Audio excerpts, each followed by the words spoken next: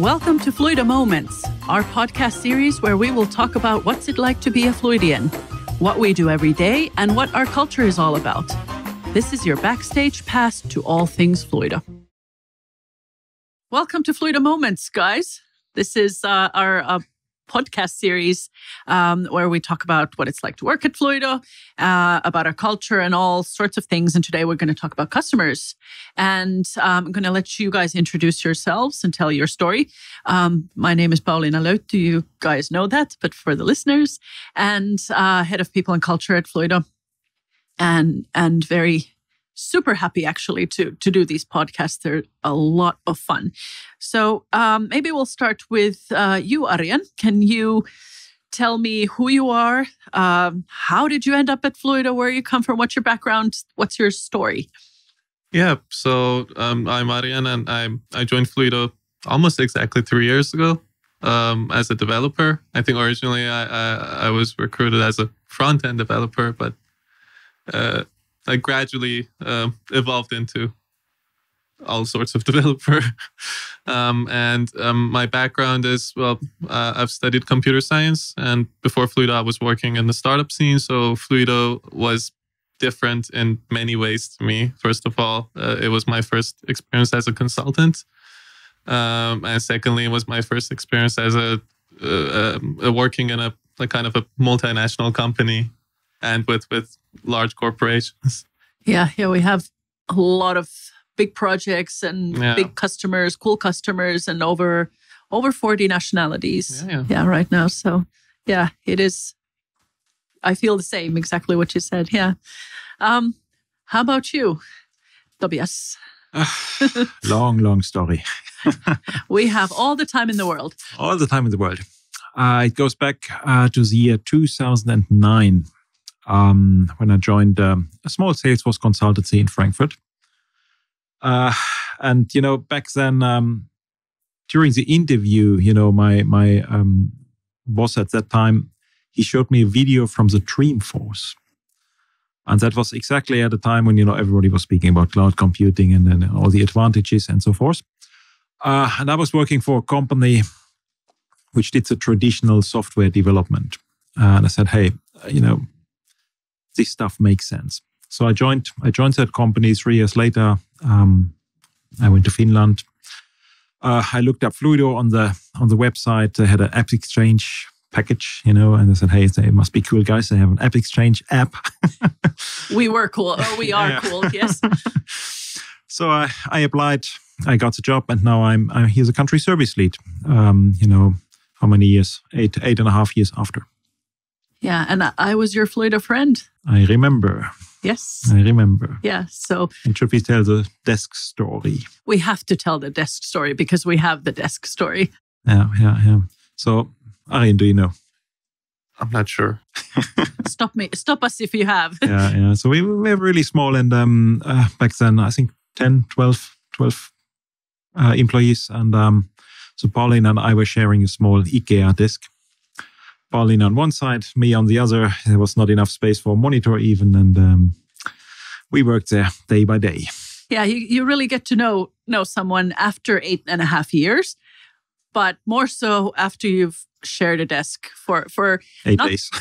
not that long, but it was a couple of days. A couple of days we shared a desk, and I kind of helped you to get started. But it was that time when we there was really not much time to hang out in the office, and we just went to customers and got started. Exactly. Yeah. So that actually gives us a nice segue to what we're going to be talking about today, which is customers. So all of the cool stuff that we do here at Fluido, a lot of it is for customers and because of customers and with customers. So all kinds of things. So what's your take? Because I know you have different angles to customer work, you being the service lead for Finland now, and you consulting architecture work and development and all sorts of different things. So Tobias, maybe you could go first. What does customers what do they mean for you, and how do you look at them? What's the angle? But it's of course everything we do is for our customers. So there's that's the top priority for me. So the customer is king, as you say in some countries.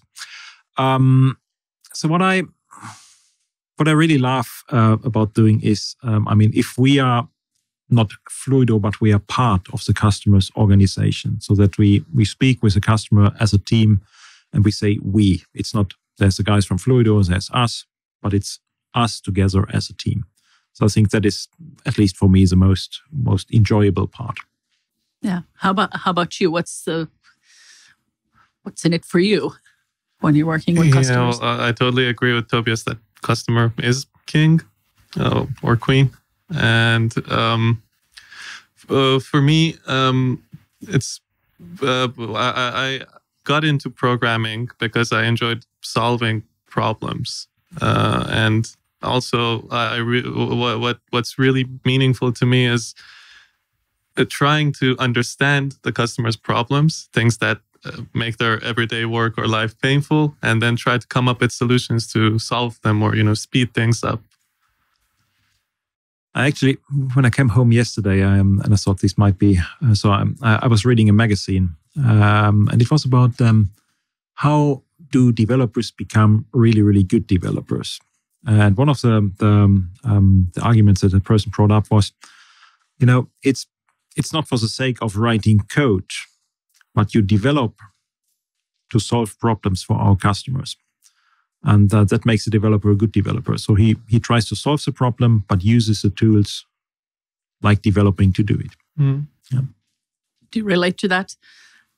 Yeah, totally, Yeah. Totally. And I think, as a developer, it's very important to try to see the big picture or the bigger picture, not only focus on the technical task that's given to you, but the user stories, the underlying problems, the business processes, the overall architecture.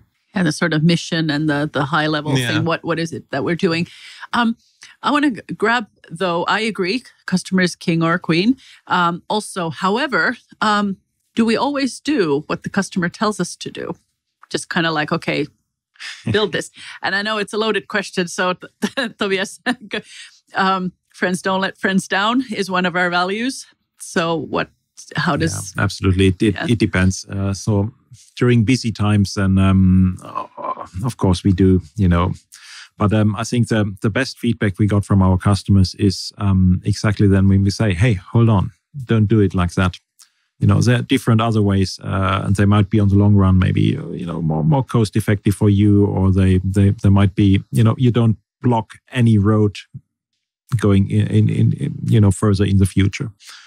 And as I said, the best feedback we get by also challenging the ways of developing the Salesforce systems forward. Yeah. How about if you are in a developer role, or you're not, let's say, in a project management role, or so you're in doing something where you have the user stories or the business problem and you go for it. You should raise your hand there as well. Do you get to do that? Yeah. I think when you're in a more technical role, at least I see the projects or requirements that come from the customer as falling into two different categories. Either the ones that have very concrete specifications. The customer already has some architecture, has really thought about it. They know exactly what they want. They come to us with like super detailed specifications that, okay, you develop something that does this, does that, eventually produces this. And then the other category is where the customer isn't really sure what they need themselves. So they say that, okay, we have this thing, we want to improve it, or then we have these kind of bottlenecks in our process. What can we do about it?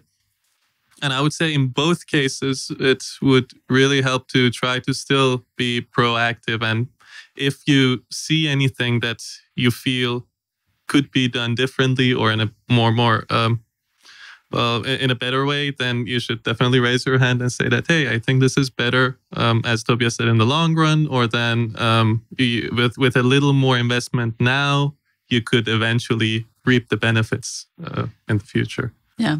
And that is our approach in a lot of cases, isn't it? So we just don't blindly do No, what is told. there's always these aha moments. And okay, we have thought about it, but hey, I didn't know this is possible, and you guys told us. So these kind of things, and it can be a different technology. It can be, but just telling, hey, with that customer A, which is very similar to you, we've done something similar, and would you like to look at it? And then usually they take, our customers can benefit from the best parts of all our customer base, which are quite many. Yeah. And we do have this industry approach now also. Exactly. Tell me a little bit more about that. Yeah. So we have bundled our focus on the industries. So we have teams which are laser focused on, let's say, the manufacturing industry, for example. And what we can do here is exactly what I just explained. So we can take, hey, customer over here has a really, really big instance, and they have solved this problem like this. And we can use that knowledge and re-implement. We don't need to start from the green grass. We can use accelerators to make it happen faster and provide value to their end customers way faster than others. And that is the main purpose of the industry team, among some other responsibilities. Yeah, and we do that obviously with all of our projects, but that's just a example that came to my mind as well, is this industry focus that we have. Yeah. There are similar processes. That, and of course looking into other areas. I mean, the wider scope of Infosys opens up the world beyond Salesforce, and that can be artificial intelligence, it can be RPA and things like that. Yeah, so it's not only Salesforce and not only particular projects, not only in Finland. We've got all of these other options as well. Yeah. So because you've done the whole, you've been working in projects and managing projects, and now you're overseeing projects and all of that. So, kind of high level question, but what's it like to work with our customers? It's great. Working with the customers and seeing also the results. So I looked into, the annual reports of our customers that we've been working with, and I see success. And if you dig a little bit deeper, I can feel that I have, we or I as a company, that we are part of that success, and that makes me feel proud a little bit. So saying that, hey, we have been there and helping our customers being successful in Finland, in other countries. Yeah, I actually, one of things that I love to do is when you pick up a magazine and you see one of our customers explaining what they've done. They don't necessarily mention us. They don't necessarily mention Salesforce, but that it is the process that you've been working on, you personally, or then as a company. That's one of my favorite things to do. And then of course we have those magazines out here for everyone to see, and everybody knows. It's this one. It's there are some Finnish companies who have been presenting at the Dreamforce. I think that's the top of the top that you can reach. I mean, our customer presenting at Dreamforce about parts that we have been doing. That's pretty cool, I would say. Yeah, because a lot of their success is our success as well, and that's what we're aiming for. So, Arjen, how about you? What's your favorite part of it? What's it like working with customers? Well, every customer is different, but what I enjoy the most is trying to build those human relationships as well with them, so that you would be able to build trust, and then you would be able to work comfortably with them, communicate comfortably, be transparent about things throughout the projects. And one of the funny things was that actually not so long ago, I was visiting this customer's office quite regularly, and at some point I was in a meeting with some people that I hadn't met before, and until like halfway into the meeting, they didn't even realize that I'm an external, that I'm not in that organization. And then they were like, "Wait, you're from Fluido." Yeah, and then you get to what you were That's talking exactly about. that's this we feeling, and then you're really you're working as a team. You're working much quicker than anybody else actually. Yeah, exactly. It's about helping everyone realize that we are all in the same team or on the same side. We're all striving to solve the problems or make things better. Yeah, it's a pretty nice feeling. Yeah. How about, we're talking about this our customer success and customer experience and the experience that we're building for them. And then, of course, close to my heart is the employee experience and all of that. So, Tobias, if we look at, the way we work at Fluido, how does that translate to customer projects or towards customers? Yeah, it's I think we are still working, like a small startup with big scale somehow. So what I see is the teams work really, really well with each other, and the project teams get the support from outside as well. That I've never seen anywhere before. So if something needs to be solved or some experience needs to be looked at, then you can get it within sometimes minutes. And that, I think our customers, can benefit a lot from that, but also internally, the people grow from the experience that the whole company has. So you're not the lonely wolf, sitting at the customer doing the work, but you grow by getting the whole knowledge of the whole company. And I think that is pretty unique in a consulting organization like we are. Yeah, you get one of us, you get 330 of us at the same time. Yeah. How about you? What's your take on employee experience and customer experience? Yeah, I totally agree. I see Fluido as a kind of a powerhouse of Salesforce. Well, not only Salesforce, but primarily Salesforce competence. And I've always been fascinated at how all our colleagues are so willing to help when you ask for it. And Salesforce is a very large ecosystem with many different solutions. So there are different colleagues who are specializing in different parts, and no one knows everything. But this feeling of being one full entity, it really helps, and I think it also helps our customers quite a lot. Yeah. Where do you think that comes from? Like, what the culture that we have? Well, it comes from the Fluido values overall. So friends don't let friends down. We always strive to help each other, and also we all believe in superheroes. Well, superheroes. That's what we are, and that's what we believe in. Yeah, and we are a very value-led company, and I think True. When we look at this way of working together, where do you think that comes from, or do you agree with Arjen?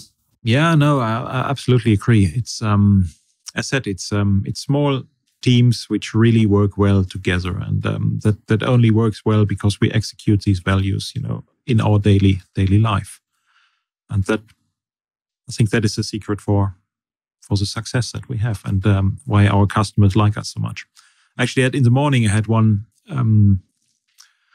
I spoke to one person, and that person also mentioned to me that I really enjoy working with Fluido because our customer feels that the values that we have are implemented, and you can see it in the work, and the team is so motivated, and it's such a good relationship even between the customer team and us, so that she was really excited about it.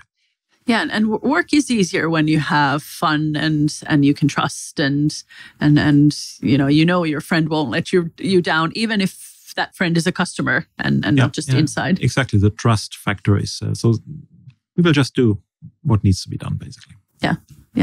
So they can rely on us. Yeah.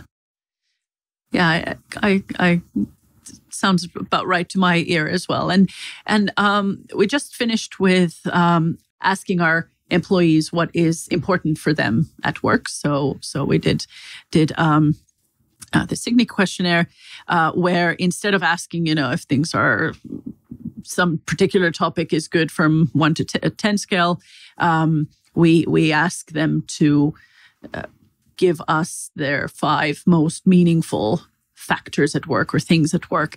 And one thing that came through that is very important for our employees is meaningful work. So when you look at meaningful work and everything that you just talked about, there's a relationship there, isn't there? Yeah, absolutely. Absolutely. I mean, when I just look at it, and so it's, the meaning of our work is, make our customers successful. And I think we are executing that on a daily level. Yeah. Yeah. And not just coding, but also trying to solve the problems. And yeah.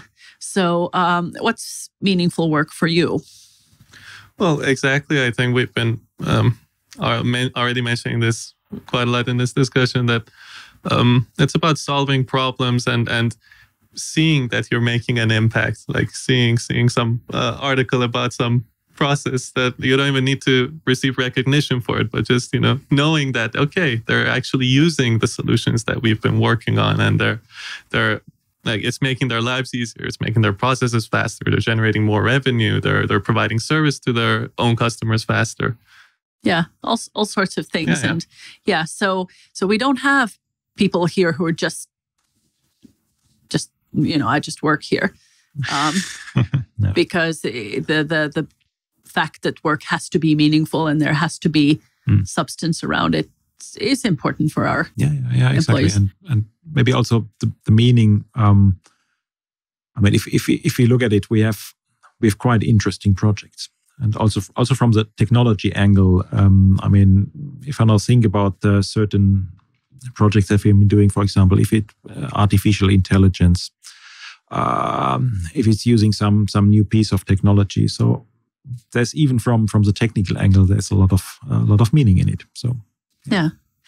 Any particular favorite thing, without mentioning names too much? Any particular favorite thing that you have done or been a part of, or? I'm putting you on the spot now, I know. No, it's yeah, of course. I mean, I've over the years, you have of course developed a good relationship with our clients, and it's almost like if you speak the same language, if one customer starts a sentence and you can finish it without talking about it, that is of course then that's perfect, and I of course enjoyed that time quite a lot. Yeah. Yeah, you're in sync with the customer, and you know what they want even before they do. Yeah, something like that. Yeah. That sounds perfect. How about you? Anything in particular that was exciting to solve, or? Yeah, well, I can think of many examples, but maybe one of the nicest ones was when we were developing this custom mobile app, and we demoed it to different actually end users from across the globe, and we were receiving feedback from them that, hey, this feature is something that we know already we're going to be using a lot. So it was really nice to talk, not just to the stakeholders or the process owners, but actually to the actual end users who would be eventually using that app. And then, of course, we also had statistics on the usage of the app. And after a while, we checked and we saw that the adoption rate has been quite high. People are actually using it. People are actually, you sound surprised. Like, oh my God. Yeah. No, those are good moments. Yeah. So it's it's always great when you get the feeling of, oh wow, people are actually using our system. I had one more question for you guys, and that is out of all of the cool stuff that you've done at Fluido and so forth, what's your Fluido moment? Tobias, you can go first. Don't tell me you didn't think about this already. No, that comes as a surprise now. No, I think there were, of course, certain go lives and all these things where you can say, hey, this is it. Of course, it was B when, when you, for example, became, the country service lead. That was pretty, I said, hey, I came here 8 years ago. I didn't even know where Finland was on the map. That was before. That's actually a fun story if I can tell that. Yes, please do. I want to hear this one. So before coming to Finland, I studied in Sweden. And I did so because a teacher came and said, hey, we have in Scandinavia, we have some chance to study. I said, yeah, why not? So I bought a train ticket to Kristianstad in Sweden. But by accident, I bought one. I think there's a town, Kristiansand or something like that in Norway. And I really didn't know, I did not even know where Finland is. And now I'm the country service lead of Finland after, 8.5 all years. those years. Yeah. Exactly. Yeah. No, that was a great moment. Yeah. No. Good. How about you? What's your Fluido moment? Yeah. Again, there are a lot, but I would say my Fluido moment is kind of a time period, not just one moment. It's the maybe first few weeks that I joined Fluido, apart from the really nice boot camp. Immediately, the developers and colleagues that I was sitting next to were very welcoming, and they even got me into actual projects pretty much straight after the boot camp. They introduced me to the clients that they had already known and been working with, and they were. I came with very little knowledge of Salesforce, so they were also very supportive with all my stupid questions, trying to figure out how everything works. And it was just amazing that I felt welcome from day one. Yeah, that's good. That's good. All right. Well, that's it, you guys. That was 25 minutes. We have a website for this podcast. So fluidomoments.com, where you can go and have a look at this clip and others. Thank you guys for taking the time to be here. I know you're both extremely busy, so I very much appreciate that. And Thank you. Thank you, Paulina. Thank you. Thank you. Great. All right.